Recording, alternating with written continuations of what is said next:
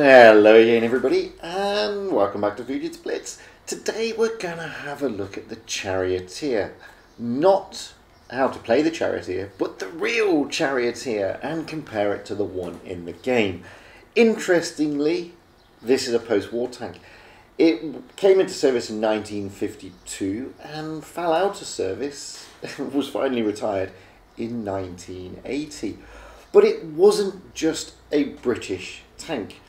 And this is the version in the game that we have. It's a Tier 8 British TD. And that is the first mistake. This tank was never a tank destroyer, oddly enough. It was actually a tank. It was a medium cruiser tank. But we'll get onto that later. In the game when this was first released, it was notorious as everybody said it was overpowered. And that got me thinking. Okay, so we have an overpowered tank in the game. What was the real tank actually like? Well, surprising. It was truly shocking. This tank was never OP.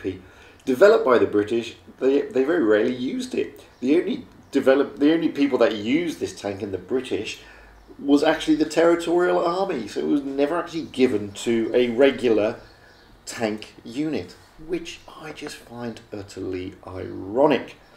The tank itself was built in both a hurry and was completely improvised. This tank came into development because after the war, the British felt that they were going to go to war again, and this time with the Russians. They actually drew up plans on how to attack the Russians in Germany. Oddly enough, it would have been a disaster. The thing was, at the end of the war, the British still had this, the Cromwell tank, a very successful tank for them during the war, mainly because of its engine and suspension unit and that gun, which didn't struggle as much as people thought. However, this is a 75mm gun, and at the time, IS-3s were coming around, and boy, they had thicker armour, whereby this little 75mm gun would just tickle those little IS-3s without penetrating them whatsoever. So a chap called Major General Duncan, who was the director of the Royal Armoured Corps, in other words he was in charge of all the tanks for the British Army, suggested taking the recently developed 84mm or 20-pounder gun that had been developed for this tank, the Centurion, which was effectively being designed at that stage, and plonking it on top of a Cromwell chassis. Seemed a good idea at the time. The thing is, the gun, once they decided to put it into a sort of turret ring, it would never marry with the Cromwell chassis because it was too tiny. So initially they enlarged the turret ring on the Cromwell, but that didn't solve the problem because the gun was too big and they couldn't elevate it or depress it. So what they had to do, they had to make this massively huge turret, and boy, it is big.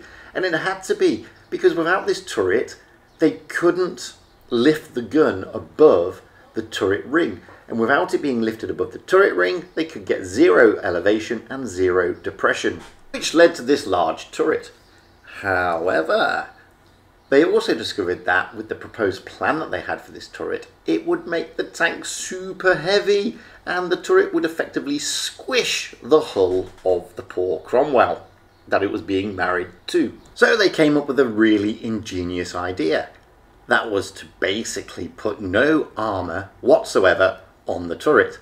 The front of the turret is about 40mm thick and the sides about 25mm. So, you know, unless you were a man with a catapult firing stones, the chances are you're going to pen this thing. So if you were crewing this thing, you were either ultra stupid or ultra brave. They even got rid of the hull machine gunner. They needed to. They needed the space for this new turret and stupidly big gun. The hull itself was effectively an unmodified version of the Cromwell, aside from getting rid of the machine gunner and widening that turret ring. And the hull of the Cromwell is actually really good. It had the same Rolls-Royce Meteor engine and the same Christie suspension, which for a Cromwell as a medium tank was fantastic. But when you mount a turret this large with a gun that big, it basically ruins the entire thing. And the hull, that really good stuff that the Cromwell had, was rendered useless. Problems, however, didn't stop there. The gun itself was incredibly powerful. It was one of the best anti-tank guns the British made at this period. The problem was, in this thing, with the way it worked, it was absolutely useless.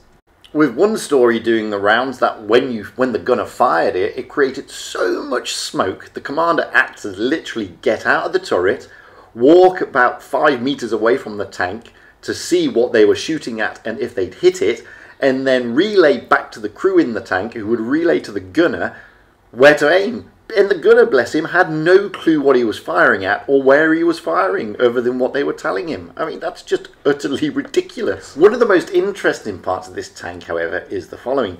In the game, Blitz and World of Tanks, this is designated a tank destroyer in the British line. It's not a tank destroyer. The British actually designated this tank as a cruiser, which is effectively a medium tank. Why? Because it has a coaxially mounted machine gun, and anything with a machine gun that is coaxially mounted, i.e. next to the main gun, is in fact a tank. So, sorry Wargaming, it's not a TD. Interestingly, David Fletcher, the renowned tank historian who used to be at Bovington Tank Museum, considers this one of the worst tanks ever produced. He actually lists it in his top 5 of worst tanks ever produced by the British, and he even goes too far to say that the tank was just a stupid idea and a really silly tank indeed. Interestingly, whilst the British used them for the territorial army, they sold them mainly to the Austrians, the Finns, and majority of Middle Eastern countries like Jordan, Syria, etc. And it did actually see action in the Six-Day War, although, unsurprisingly, it really was poor and it had little effect. So, that's the Charioteer's brief history, guys. One of the worst tanks, according to some, produced by the British. It's in the game. It was seen initially as OP. Clearly, in real life, it was anything but. I hope you enjoyed that little brief walk down historical lane. Hi, I've been Fujit. That has been the Charioteer. If you enjoyed it, please comment and like and all the other stuff below. If you haven't yet, press subscribe. Lovely thing to do. If you've got any decent replays, send them to me, fujitsblitz@gmail.com. And don't forget, guys, stay safe out there, have fun on the battlefield, and happy tanking, because that is what it's all about, having fun and being happy.